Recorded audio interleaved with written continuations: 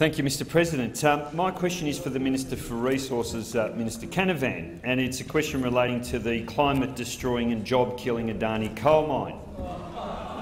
Now, the ABC— no, listen to this. You'll like this. Order on my right. The ABC last week uncovered that the company structure of Adani means that at least $3 billion in royalty rights and even more in assets can be diverted to tax havens owned by the billionaire Adani family. So even if the project goes bust, Adani could sell it to someone else and yet royalties would still be paid into the Adani family's Cayman Islands account. Now, does the minister agree with the assessment of financial analyst Adam Walters that this is a structure that guarantees the Adani family will be enriched while others are impoverished? The Minister for Northern Australia and Resources, Senator Canavan. Thank you, Mr President. No, I don't, Senator Di Natale, but I thank you for your question. Senator Di Natale, I just want to take issue at first with your description of it being climate-destroying and job-killing.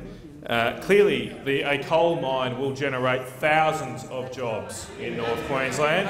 I don't know the last time, Mr President, that Senator Di Natale visited North Queensland, but if he had visited in the past year, he would have heard from local businesses, he would have heard from tourism businesses as well, their need to have more jobs, more opportunity and more business in their communities, and he would have heard of the overwhelming support for this coal mine in North Queensland. The other point to make, Mr President— Pause the clock. Senator Williams, a point of order. Yeah, point of order, Mr President. I'm very interested in the answer that Senator Canavan is delivering, and I can't hear for interjections from screaming across the other side of the chamber from the Greens. Could you please bring them to order so we can listen to this very important answer?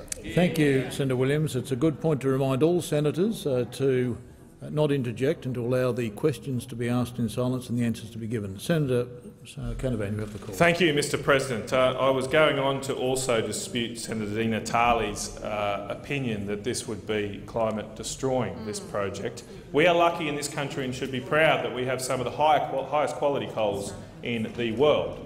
And the rest of the world will be using coal-fired power for many, many years to come. The more energy intensive, the higher quality the coal that they use, the fewer emissions there will be. So it is a good thing for the world if we, as our country, can develop our coal industry and replace the coals that are used from other countries which are much lower quality. And it is widely accepted that the coal in India in particular is of lower quality than that coal that Adani will mine here in Queensland. So that's a good thing for the environment. I also think the Senate should know, Mr President, that Adani are not new to Australia. They are a company that has operated here now for 6 years. They have operated the Abbott Point coal terminal just near Bowen in Queensland. And if the allegations and suspicions that Senator Di Natale is making are true, it would be apparent in their corporate behaviour over the 6 years, you would think, and I'm not aware of any allegations or investigations of that matter. The question has expired. Senator Di Natale, a supplementary question. Given that neither the government nor the Labor opposition refused to rule out pouring $1 billion of taxpayer money, that's money that belongs to ordinary mums and dads around the country, into assets that will be owned by Adani's rail line company, which we know can be shifted straight to the Cayman Islands, what is the government doing to ensure that future taxpayers don't simply end up in the family of a notorious multinational tax avoider? Minister. Thank you, Mr President. The first point I'd make is what we're doing as a government, Mr President, supporting a robust and strong corporate tax regime. The government has made a number of changes to strengthen that corporate tax regime to make sure that companies in this country do pay their fair share of tax, and I certainly expect and will do everything I can as a minister to ensure that companies that make profits in this country pay their fair share of taxes. As I mentioned in response to the first question to Senator Di Natale, Mr President, Adani are a company operating in this country right now. They've operated a large coal terminal in Queensland for 6 years. And if there had been allegations, or if Senator Di Natale has allegations of Adani not paying their fair share of corporate tax, please, I'd be interested to hear them, and the government will, of course, be looking to follow those up with the Australian Taxation Office. But, Mr President, to my knowledge, there have not been such allegations. I expect all companies in this country to pay their fair share of tax. Adani no different than any other company. Thank you, Minister. Senator Dina Talley, final supplementary question. Thank you, Mr President. We know that Adani are just simply going to transfer the price of the coal out to another subsidiary. They're going to do exactly what BHP and Rio do. None of the big miners have got large income tax bills. We know that. We know that Adani is going to be no different. With no taxes and diverted royalties, I just ask a really clear question. How much do you expect the Commonwealth to collect from the Adani Group? Minister. Thank you, Mr President.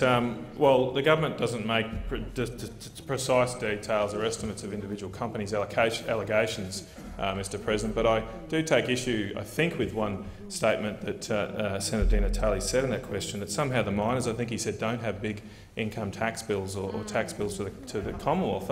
The mining sector is the largest contributor to our corporate tax system by sectors. And Senator Cameron, you're right. So they should be, Senator Cameron. They do make a lot of wealth for our country, and they do pay a significant share of their profits in tax revenue to this nation. It helps fund important things across our country, and that's why, as a government, we support further investment in our mining sector that can help grow that sector, grow our economy, create jobs, and provide even more tax revenue to the Commonwealth Government and state government so that we can fund important public services in this country. Mr President, I'm confident this project will provide those benefits in both taxes, jobs Minister.